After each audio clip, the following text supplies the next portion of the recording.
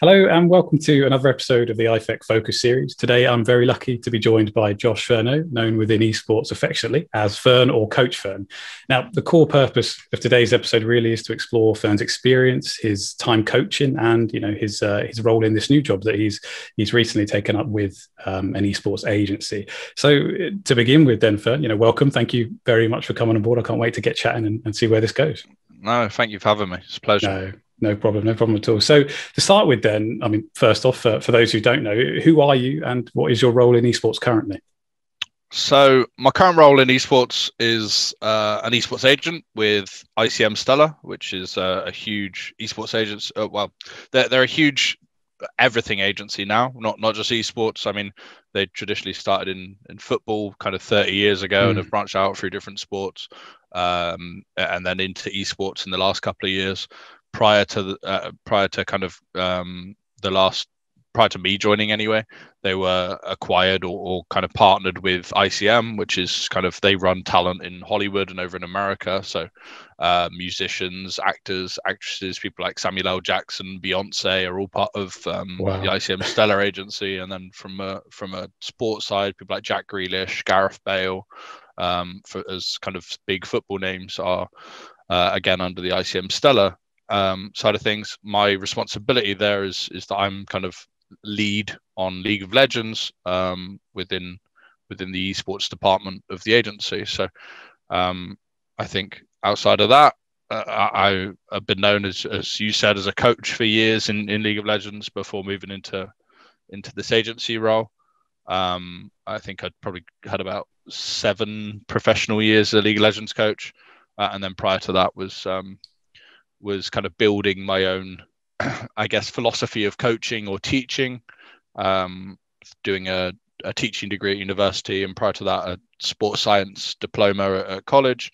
So I've kind of built my own ideas around coaching, player development, personal development, systems of kind of building a team, and how that all kind of merges together to make the people around you better, I suppose, is the key. Yeah. Wow, brilliant. That's so interesting. I mean, hopefully we'll see Beyonce in League of Legends at some point then. It sounds like you could pull some strings, maybe get that to happen. Very true. No, so cool to hear about your background as well. I'm assuming a lot of this sort of ethos comes from traditional coaching and traditional sport coaching. Is that fair? Yeah, I think there's a lot of there's a huge amount of transferable skills. I think as a coach, the fundamentals of coaching are applicable to almost any game, or any sport. Like the fundamentals of kind of player growth or student growth, or whether it's teaching, whether it's coaching, are very transferable between disciplines effectively. But yeah, originally, I guess my passion for coaching came with a kind of mixture of teaching and a love for football as well. So between both of these, I developed, even whether it was in like maths or English, working with children, or sport, playing football or rugby or anything like this, as growing up, I always took pleasure in seeing those around me become better at what they were doing and reaching a potential that perhaps they didn't know they had. Brilliant. Wow. So I guess your sort of core philosophy and ethos is really around helping people grow and scaffolding them and pushing them towards being the best that they can be, really, to borrow a cliche. Brilliant. Good stuff. Absolutely. Yeah. Sorry, I think there was some lag there. That's no problem. So the next question then, quite a big one really, I guess, for you, is how did you get into your current role first? So your role with this esports agency, what kind of led to that joining ICM Stellar?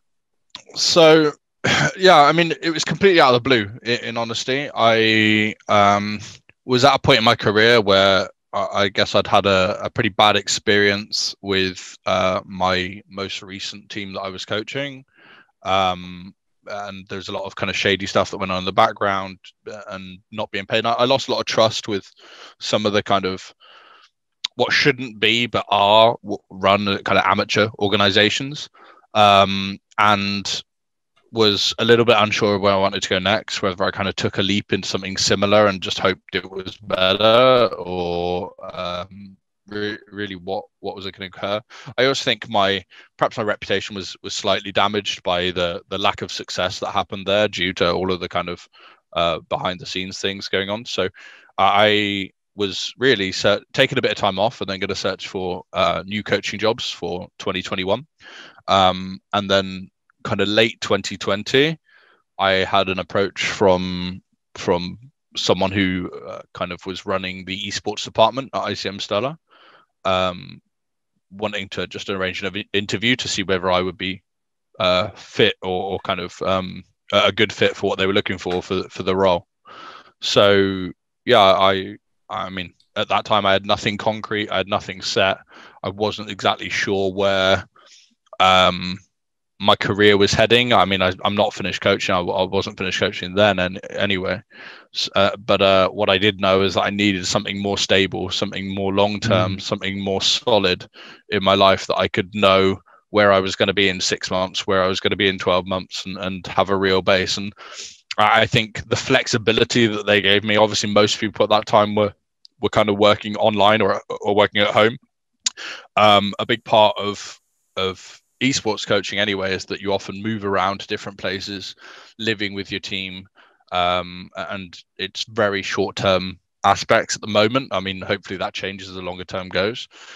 But with ICM Stellar, they gave me a lot of flexibility to stay at home for as long as I wanted. I got a partner here, and she works locally. So if I was going to have to move, it would have to put a strain on that, as well as knowing where I was going to move and all sorts about it, really. I mean, I have to do a lot of traveling within this job, but ultimately my base can be at home.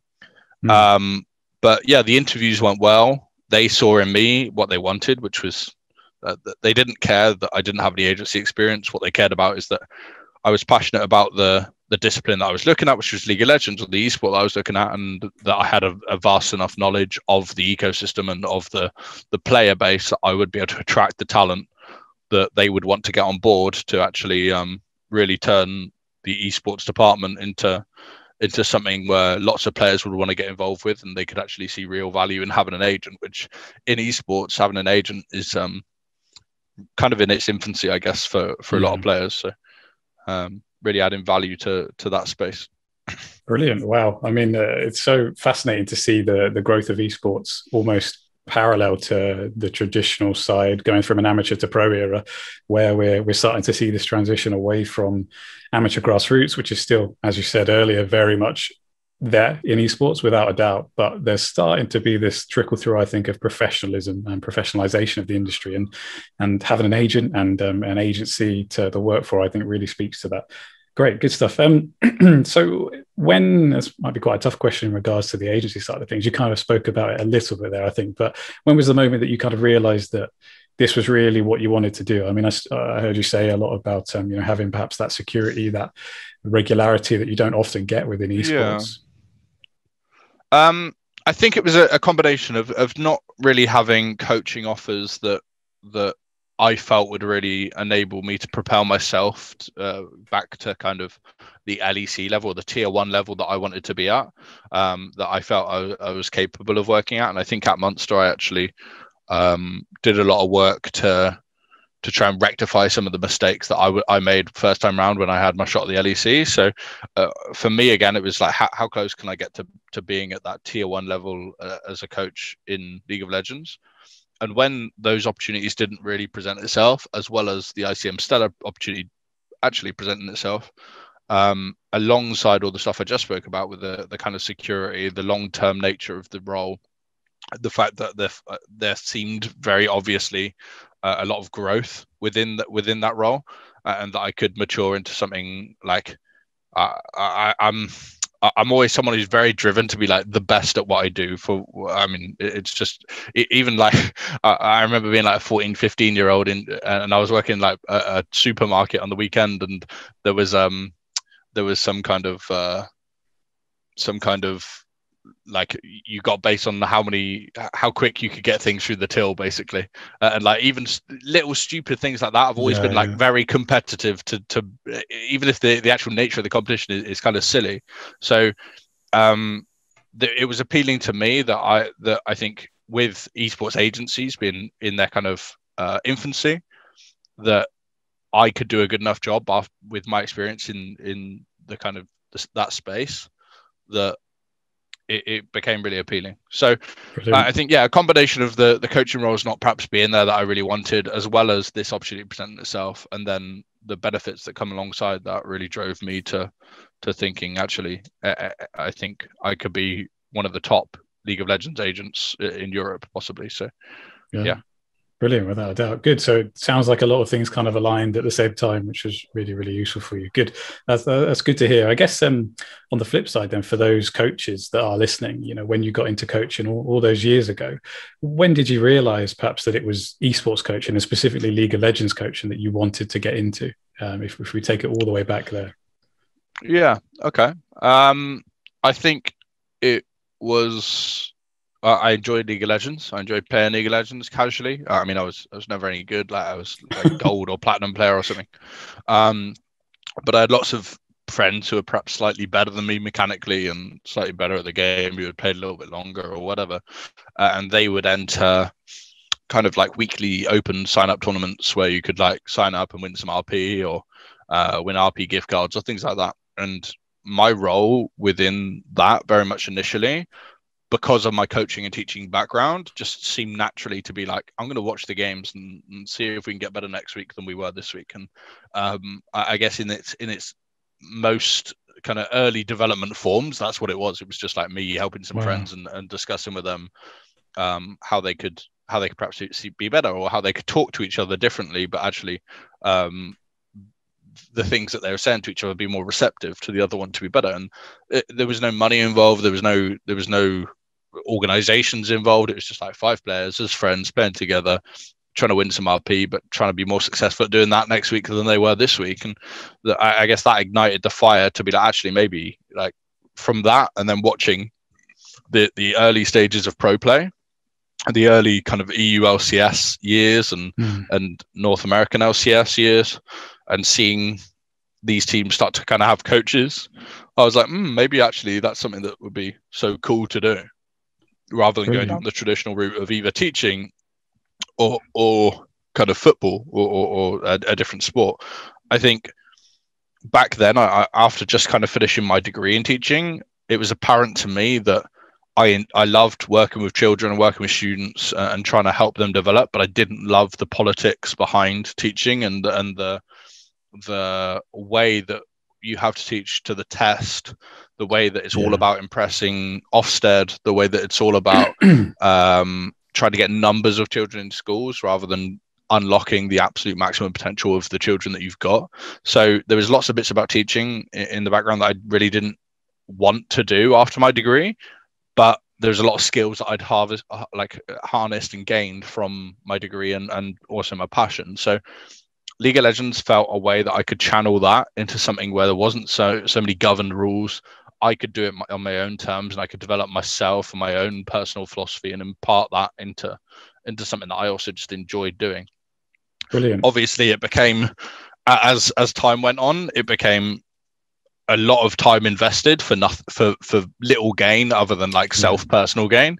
So it had to either become something I was going to be paid for, or I had to go down a different alley, because as we all get older, we have bills to pay, we have we have things to put on the table. So there's part of that, and that's where the life pressures came in. I was very fortunate that my parents were very supportive, and it was okay for them that I'd be on very little money, and they would support me by like allowing me to live at home or whatever for extended periods, while I tried to kind of build up a reputation that hopefully allowed me to secure actual professional League of Legends jobs. Yeah.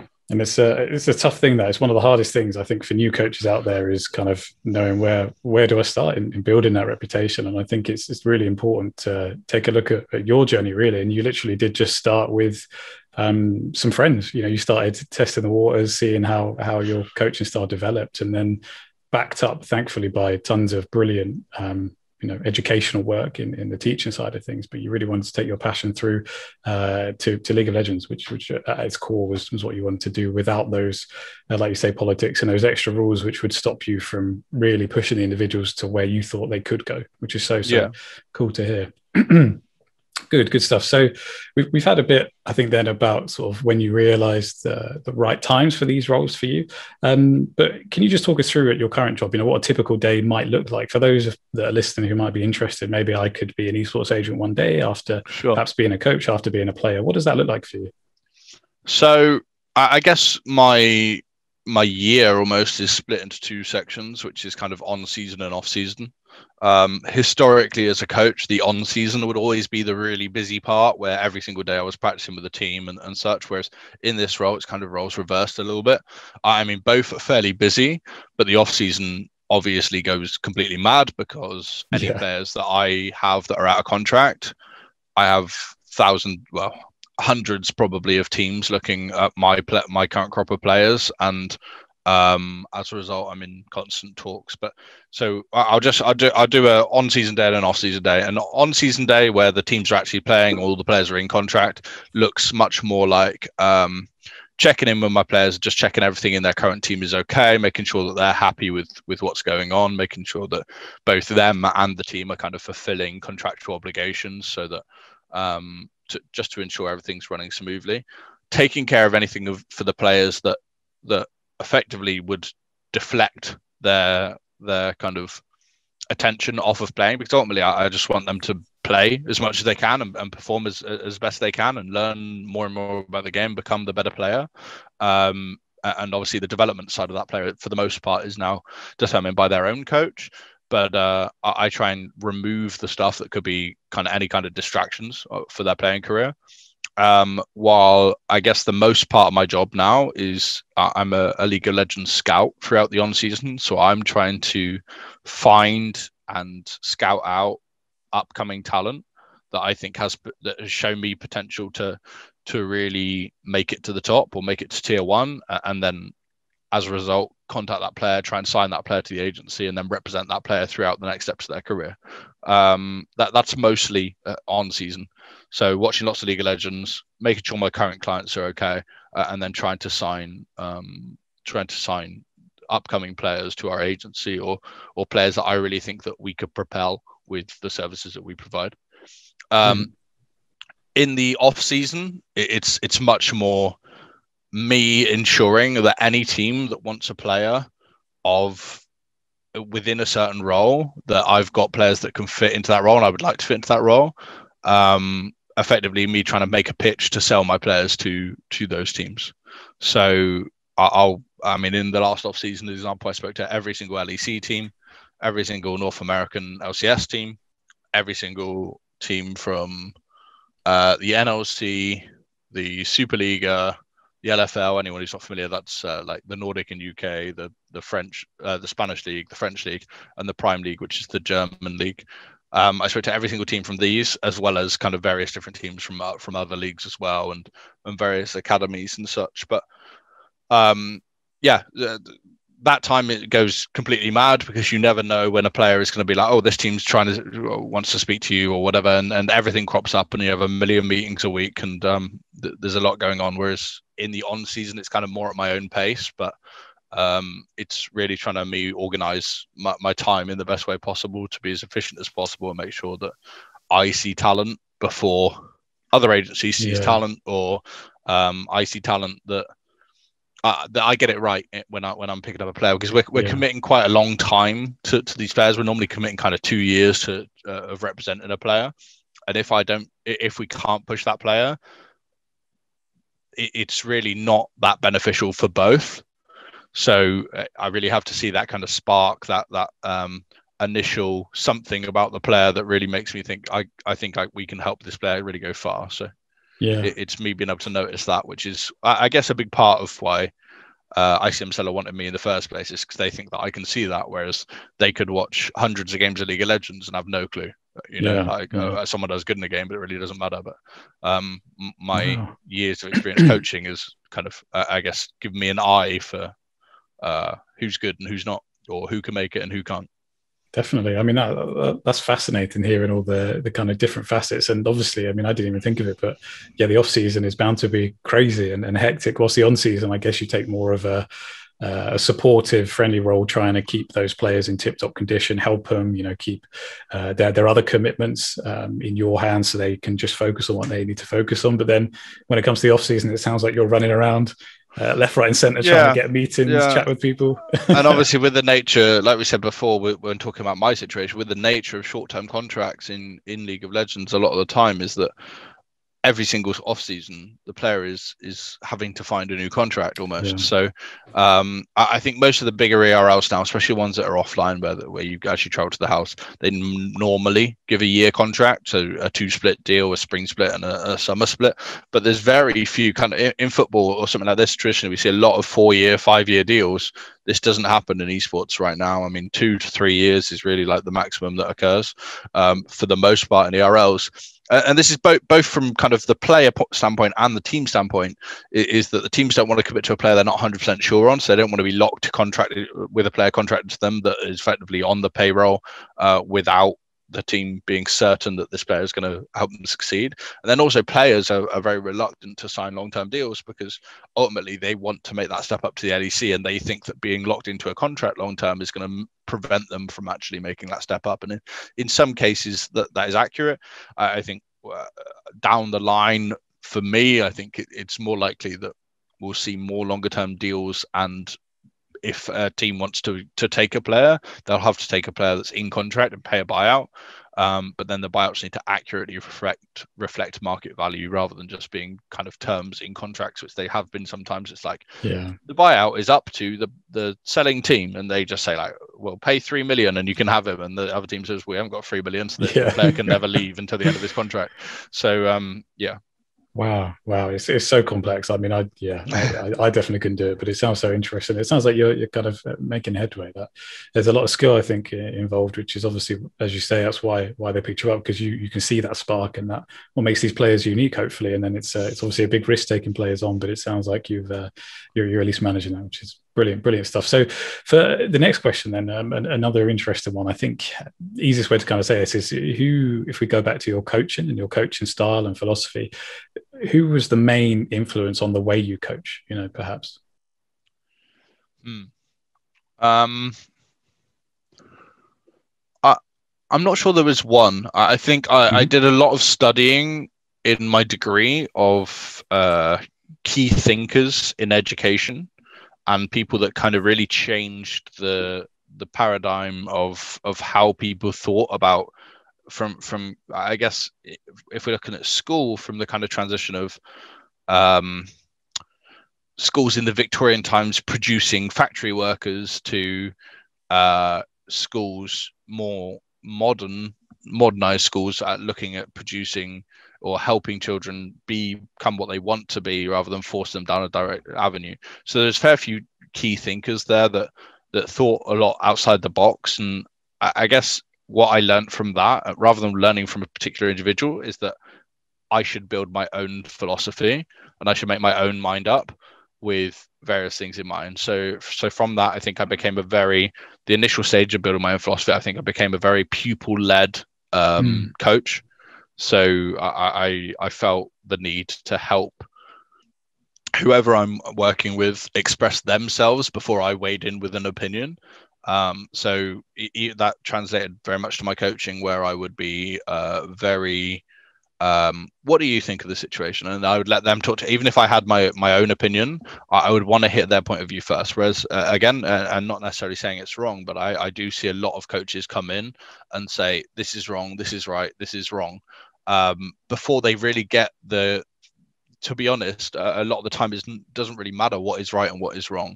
What matters is that you understand how they formulated the belief that what they were doing was right, and how you can shape that and change that. So I guess some key thinkers of education started the very core fundamentals of my thought process around what type of coach I had.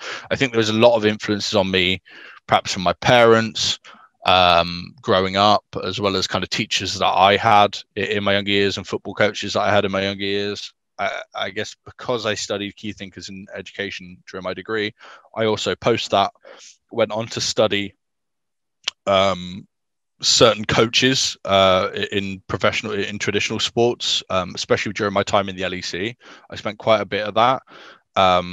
So, for instance, John Ellis, who was my assistant coach at the time in Excel, him and I went down to Marlborough College in England to meet a guy called Mark Elaine, who used to be he was a cricket player for Gloucester, and then went on to coach and captain like his county, and he dealt with his time coaching was largely spent in the kind of professionalism of cricket, where they would just play games and go to the bar and have some beers or whatever after the game, to the actual more professional outfit that you perhaps see now. And obviously esports a lot and still in that kind of transition from playing games at home to what is a professional esports athlete, like actually that transition. So there was various people that we studied. I'm not sure there was like one specific key kind of influence, but I think it was taking bits from the likes of like Sir Alex Ferguson and seeing how he dealt with certain situations, disciplinarian kind of style, or influences from teachers of my own or teachers that I studied, coaches that I studied. I did a lot of research about how different people dealt with different situations to really, but I guess then took my own stance on whether I believe that that's how I should do it, or whether it's really thinking about the way you talk about people. It's really thinking about how certain people respond. To really get that. Yeah. So kind of modulating your impact and your methods and so on. Interesting. Very, very, very cool stuff. So I get the impression that it wasn't perhaps one person in particular that had influenced everything, but an amalgamation of loads of different influences. I think there's key fundamentals to all of that, and then it's like building blocks that you build to become a more well-rounded coach. I think the biggest key for any upcoming coach is don't think you've ever learned enough, because there is never enough to learn. Like you have to any position of developing other people, you have to commit yourself to learning how to learn and being a lifelong learner. You know, you have to constantly be looking for better ways of doing what you're doing. You can never kind of rest on your laurels and be like, I do it this way and that's the way I do it and that's what I'm going to do it forever. I think you've got to constantly be adaptable, versatile, and a lot of the things that you do are not based on you. They're based on the people that you're working with. They're based on reading the room, so to speak, about the way that they want to be dealt with. Some people need that kind of arm around the shoulder. Look, come on, you can do much better than this. Some people need that. Look, this is not good enough. We need to really step it up. So it's understanding the room to be able to really best impart your coaching experience to develop these players. Absolutely, completely agree. You know, we need that adaptability in these roles to be able to mold and fit ourselves to those people we're working with. Great stuff. Some fascinating answers coming through here. Just the next sort of question, I guess, for your current role. You know, your work with the agency. What do you enjoy most about this role? I know this might be hard, but maybe we'll keep it to 2 minutes. Sure. I think again, it's seeing players recognize their potential. It's seeing that their hard. So for me, it used to be very much their hard work throughout the split and developing as a player. Now it's me using their hard work from last split and then showing them that hard work is actually meaningful and I can put them in a better place for the next split. Really, and I guess there was a lot of questions, both from me and for players that I've spoke to over the time that I've been an agent, about the value of an agent in esports and what we can really do. And when I see the players see that value because of the acts that I've taken, that's when it really feels rewarding to me, is that they actually see that this was the right choice that they made on working with me, and that they can see particular value. And I know that we passed on to their teammates and to kind of future players upcoming. So yeah, I mean, that I guess is the most rewarding part for me. Wow, brilliant. So I mean, that sounds remarkably similar to, you know, your coaching role for sure. I mean, it sounds like that ability to to show people that what they're doing has helped, has worked, and what they're doing is working on themselves is really, really valuable. So brilliant stuff. Good to hear you're still kind of getting that in your work at the agency. And then it's quite another tough question. Might take some reflection, this one, but what's your proudest moment that you've had in your work ever? This could be whether it's coaching days, this could be agency currently, it could be anything. I think probably, there's a lot of proud moments which weren't that bigger achievements in perhaps other people's eyes, but I felt really proud because I knew like the backstory of the players or anything like this. But I think probably overall it may be kind of right in the performance side of the application with John to secure Excel's place in the LEC.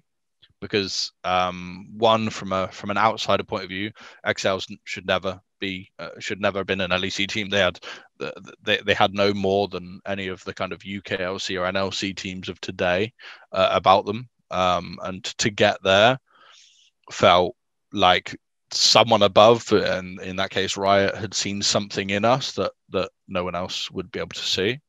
So I felt very proud in getting there, and I think also it's partly like almost the proof was in the pudding that actually we could make it in esports full time, on really good money, better money than I could have ever got in any other kind of perhaps more mundane or general home job that I perhaps wouldn't have enjoyed so much, but actually could have just gone out and done.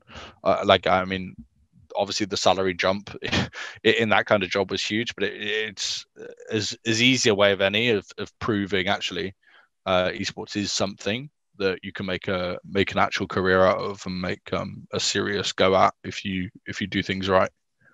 Yeah. Wow. I mean, it is amazing, especially kind of looking, Excel's now very much a household name, very much a solid part of they just raised 20 million investment as well. So like they're doing good. Yeah, they are. And for those who don't know, just a bit of background to Furn. Yes, Furn worked with other members of staff to actually get Excel, the team Excel, into that level, into the LEC at that point, which was a huge step for them because obviously they've gone on to do brilliant things, but this is the man who helped get them there in the first place. So I think we could all kind of agree that's definitely a proud moment, and absolutely, yeah. If that was me, I'd be bloody proud. I'd be proud. I'd be smiling till the cows come home. Good stuff. So next question, an unusual one I always find interesting asking people. What would be your sort of, in a few sentences, what would be your dream future for esports? What would that landscape look like?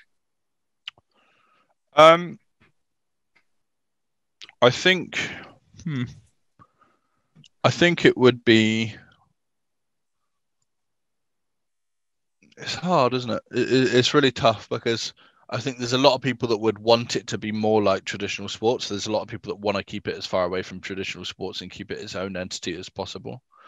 For me, a lot of what the systems that are in place in traditional sports are put in place because of problems that we're now seeing in esports, and there are some people that are reluctant to, because it's traditional sports, they don't want that overlap or it to be considered a sport or whatever. They kind of push back a little bit on some of the systems, some of the regulations, some of the because they didn't enter esports in the same way or whatever it may be. But ultimately, esports has to be sustainable to live long term. So businesses need to make money. Businesses need to find ways of making money that's not just like hoping they get paid enough by the league that they're in to do that. So whether that's sponsorships, I think player transfers, so player sales actually needs to go up massively. Even at an LEC level, most of the moves that you see from team to team are free agents moving to a team. A contract expires and a player moves to a new team. So I think teams need to be more savvy transfer-wise in actually ensuring that their players are sold and that their players are not free agent transfers to be sustainable. I would like to see more and more offline events where you can bring the human element into esports, which is connecting people that have spent a lot of time online building connections and meeting together. I think this happens a lot in leagues such as the LEC and the tier one league there, because you're at a studio every week. At the ERL level, again, happens significantly less. But I mean, obviously during COVID times, tough for all the leagues. But I mean, even post that, I'd been to pretty much every single UK final, so I had met a lot of great people through the kind of UK scene alone. But it was only a final, maybe twice a year, where you'd actually get people together. So, yeah, I mean, the money needs to trickle down for sure. I'd like to see effectively professional teams in each ERL. Every single team is a professional entity and not a kind of what I would call a bedroom organization where someone just randomly decides that I'm going to make an org now and sign 5 players on a promise, you know. So yeah, that with a pyramid for growth, with a pyramid that allows probably promotion relegation rather than franchise. I completely understand the way the kind of franchise league system works now, and a lot of that is to stop is to ensure that the quality of the organizations at the top level are maintained, because they know that there's been a vast vetting process to get into that league in the first place, so they stay there.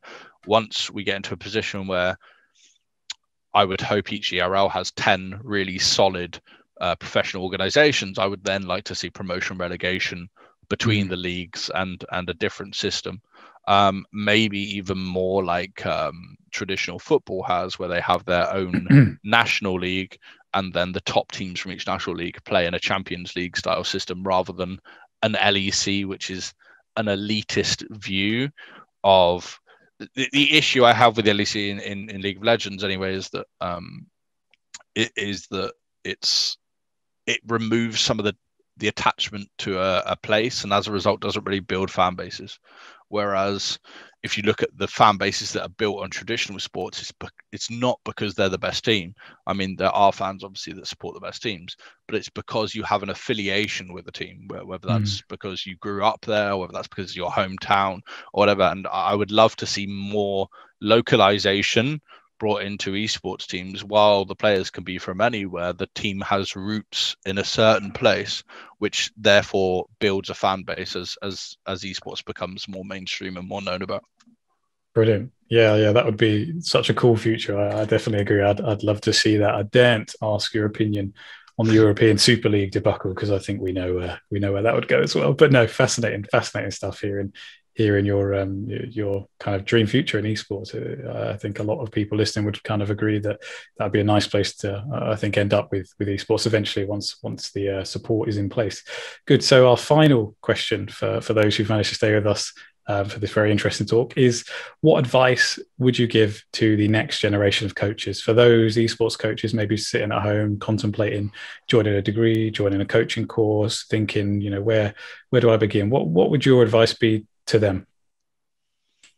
I think it would be to, and again, this will be very contradictory, because these are mistakes that I absolutely made myself, but I think you have to be willing to take no's, not as failures, but as just like as go to your next option. I think it's really easy. You will get, every single person that's ever succeeded in anything got a lot of no's before they succeeded. A lot of turned down interviews, a lot of applications not replied to, and you have to be persistent, and you have to not give up. I think it's really, really easy to be like, I'm not going to make it in this, I'm going to give up. Obviously, there are logistical factors, and same for myself. There's a lot of factors where you need to think about the money you're bringing in and how long it may take to get there in esports or whatever. I think perhaps the beauty of some of these courses and degrees and such is that, like all degrees, they give you a period of time where you are kind of supported, where you don't.